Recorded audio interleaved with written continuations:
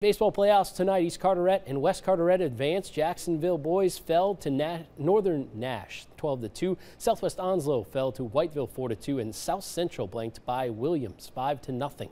Top seed in 3A baseball. J.H. Rose hosting Swansboro. UNC commit Hugh Collins came in to relieve Andrew Wallen, who had to leave the game with an injury. Collins gets through the sixth, up 3-1, and then the Rampants opened it up in the sixth. Matt Aldridge with a two-run home run to right gets them going, and they just kept rolling from there. Virginia Tech commit Mitch Jones rips an RBI double to the wall in the gap, and he would later come in to score as they would hang an 8 spot on the board.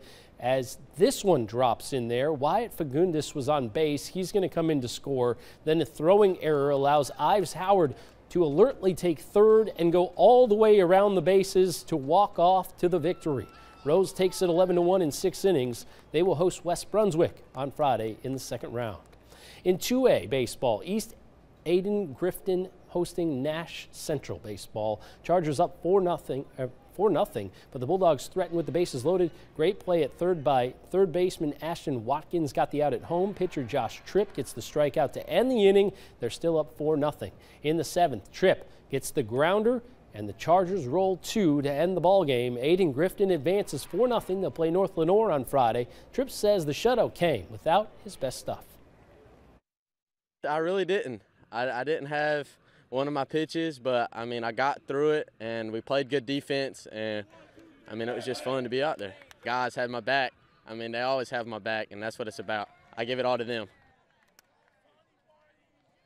D.H. Conley baseball hosted Heritage in the 4A playoffs. ECU commit Riley Williams making a nice play on the bunt here to get an out. He was rolling on the mound through the first few innings. He had a no-hitter going through 3 as they get the out to end the frame, and the Vikings were up 2-0 at that point. Heritage came to play, though. A nice grab by the second baseman. Landon Fleming takes away a hit, and in the end, Conley falls 8-5. New Bern fell to Topsail 3-0. Our 4A baseball schools are out of the playoffs.